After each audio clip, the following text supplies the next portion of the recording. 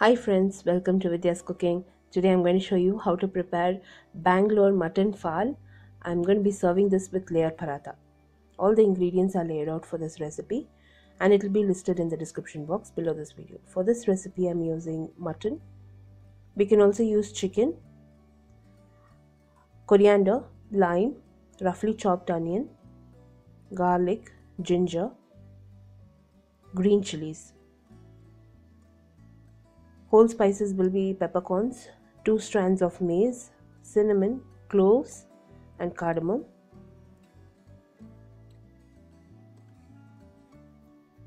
I'll also be using pepper powder, chili powder, turmeric powder, coriander powder and ginger and garlic paste. Ginger and garlic paste recipe I've already posted in Basics of Indian Cooking recipe. I'll post the link to the recipe in the description box below this video, or you can click the icon above this video which will direct you to my blog or the video. I'm going to start preparing the meat gravy first. In a pressure pan I've heated oil. I'm also going to use only one pan for this recipe. So I'll fry the onions first.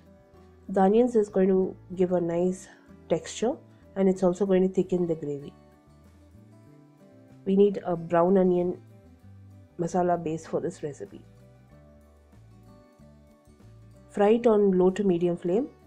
Fry it till it turns transparent.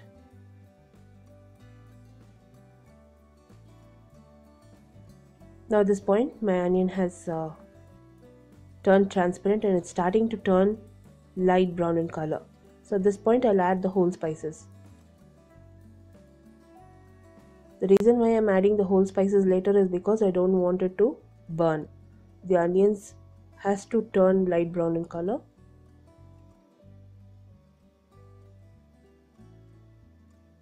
Now I'll start adding the ginger and garlic along with the green chilies, and I'm going to fry the ginger and garlic as well. Basically I'm eliminating all the raw flavors. So we want a good fried onion masala base for this recipe. Fry all the ingredients. The chilies should start getting that blisters on it. So at that point you can remove the masala.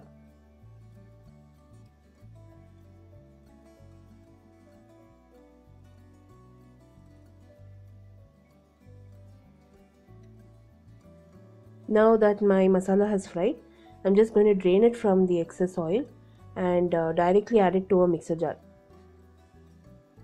We are not going to use any excess oil because I've added enough oil in the pressure pan. We'll use the same oil to fry the meat as well.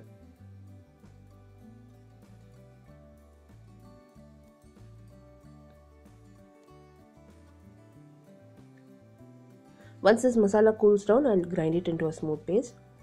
There's enough oil in the pressure pan. I've added ginger and garlic paste. This ginger and garlic paste is my mother's recipe. She has added peppercorns and fennel seeds to it, so the aroma is very nice and good. You can add this ginger garlic paste to prepare many dishes. So I'll post the link in the description box below this video how to prepare ginger and garlic paste. Now we have also added the meat. I'm just going to fry the meat on low to medium flame. I've added chili powder, turmeric powder and coriander powder. This is to eliminate the raw flavor and give a good texture to the meat. We need to add all the dry spices. So I'll place this on low flame and fry the meat.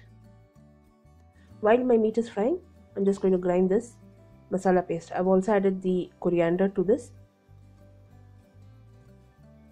So very funny thing I would like to say is you can use this mutton gravy to also prepare your mutton pulao, your Bangalore style mutton pulao. Now my masala is ready. I've just added a splash of water and I've ground it into a smooth paste.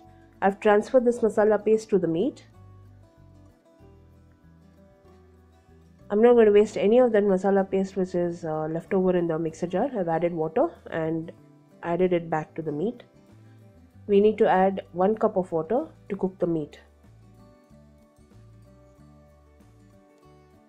Check for salt and add salt. The recipe in detail will be on my blog. Blog link will be posted in the description box below this video, or you can click the icon above this video which will direct you to my blog. Also like me and follow me on Instagram, Facebook and Twitter for regular updates. The same recipe is also translated and posted in YouTube Tamil. YouTube Tamil link will also be in the description box below this video. Now I've just placed the cover on the meat and I've placed the whistle. We need to cook this for 3 whistles. Once the meat has cooked for 3 whistles, just check if it is cooked. If not, you have to place the cover back and place it for another 2 whistles. Now at this point my meat has cooked.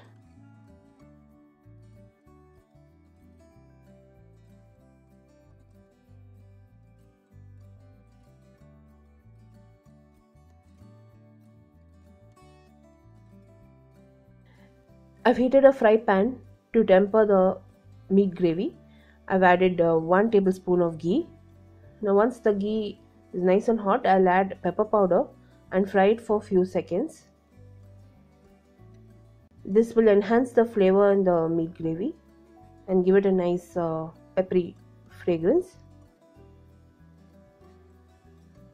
I'll remove this pepper powder tempering and I'll temper the meat gravy.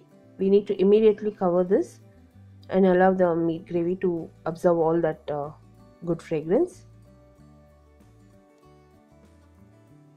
I'm going to serve this meat gravy with lacha paratha or layer parathas, which is very famous here in Bangalore and in South basically.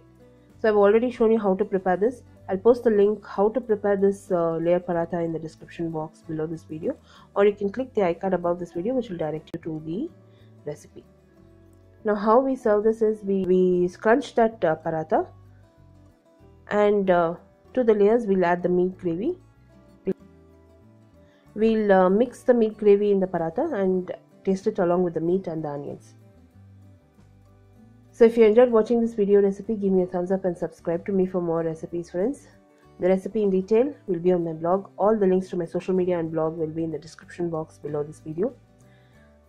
Do give me a thumbs up and subscribe to me for more recipes. I'll be seeing you soon with the next recipe video. This is Vidyalakshmi. Thank you so much for watching. Bye bye.